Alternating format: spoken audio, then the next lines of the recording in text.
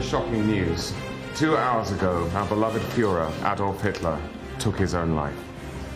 Oh, right. That is sad.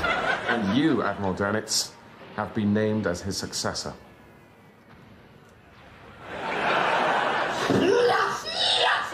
In your face, Goering!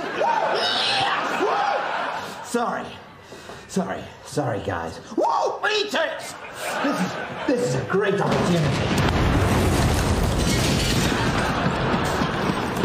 Yeah. I've got loads of great ideas for Germany. I think we should do more autobahns. They're great. I think we need to look at pensions. There's a growing housing shortage. Listen. Oh, actually, sorry, can I just make a quick call? Yes, mein Führer. Nice. Hi, darling. Yeah, it's me. You're never gonna guess. They've made me the new Führer. Yeah, shot himself.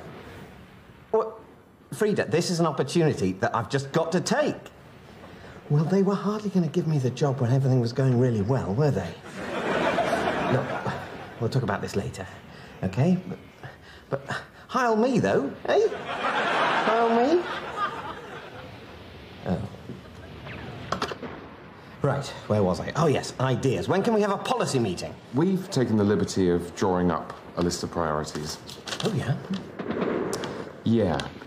So, here's General Eisenhower's telephone number. Here's the English for "we give up." And here's an analysis of our military situation in one rude word.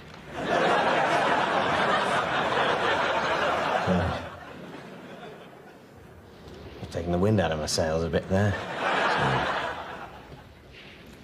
Hang on, this isn't just one of those pranks you play on all the new Führers, is it? No. Oh, I see. So, you just need someone to say that we've surrendered? Seems silly, I know, but, no, we just literally do need someone actually to say we've done that. Right. It's red tape, really. You see, I thought I was going to get to be a proper... Yes, that was our fault. We didn't mean to give you that impression. All right, I'll make the call.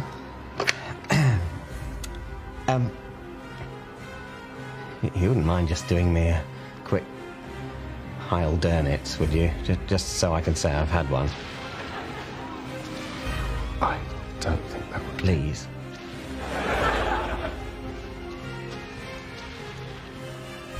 Heil Dönitz.